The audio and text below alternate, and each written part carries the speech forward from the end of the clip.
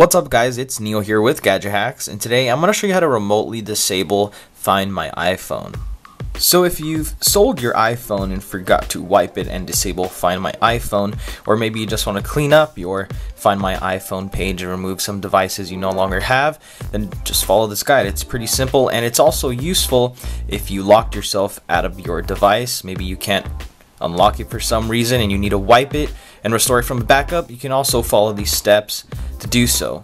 The first thing you need to do is make sure the device that you're trying to remove is offline, so just turn it off, or if you sold it, tell the person that has it to turn it off. So now let's show you how to remotely disable Find My iPhone.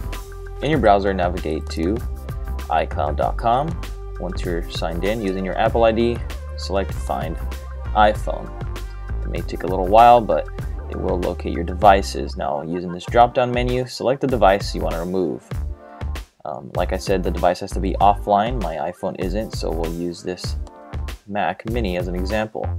Now, as you can see, it's locating. Once it does locate it, give it a few seconds, you'll have a new option to remove from account, so it will no longer show up under the listings. And as I mentioned, if you want to erase it, let's say you're locked out of an iPhone, you can use this option to remotely erase it and then restore it using a backup you have.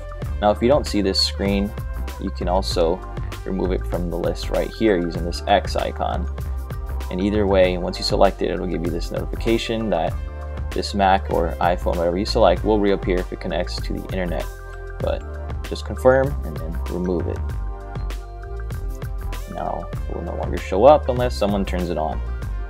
Now, as I mentioned, if you want to, you can erase it completely. It doesn't have to be offline if you're going to erase it.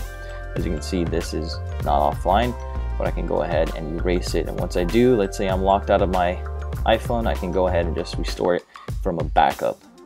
If you don't want to use a computer, you can do it from the Find iPhone application on an iOS device.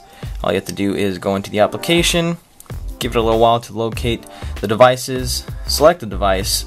Once it does locate it, you'll get the remove option up here if you just want to clean up Find My iPhone, but if you need to erase it, you can also erase it remotely right here using the erase option. So that's all there is to it. If you need to learn any more, check out the full guide over at gadgethacks.com. Also, don't forget to like, comment, and subscribe for some more awesome and very useful Gadget Hack videos. Thanks, guys.